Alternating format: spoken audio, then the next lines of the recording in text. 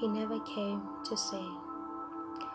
Once upon a day, on a winter's day, cloudier than any other days, needed his hands to warm me up. All he could offer was tea in a cup. Well, maybe I expected more than that because I knew what was my worth. Took him as a friend, though he could never bring himself to understand.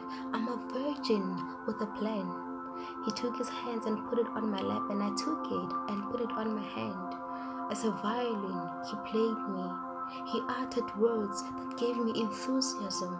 This made me feel easy and more freely, though his perfume made me feel dizzy. I really wanted to ignore his kiss, but the spot that turned me on he never missed. He had me where he wanted me to be, and this temptation I couldn't resist. He lowered my body down. Gosh, this feels like paradise, although my body was as stiff as ice. I knew this wasn't right because the feeling felt so nice. The shot loud as wet as I had to remind him about the umbrella because his rain was pouring out.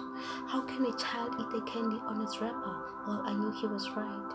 All those sounds, huff and puff, bump and grind. They say his bite is worse than his buck, but I just found out it was the other way around.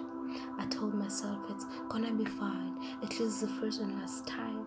Oh, but when he arose and told me to wait and leave his side.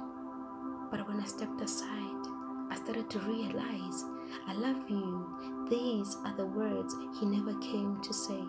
What a waste and what a mistake.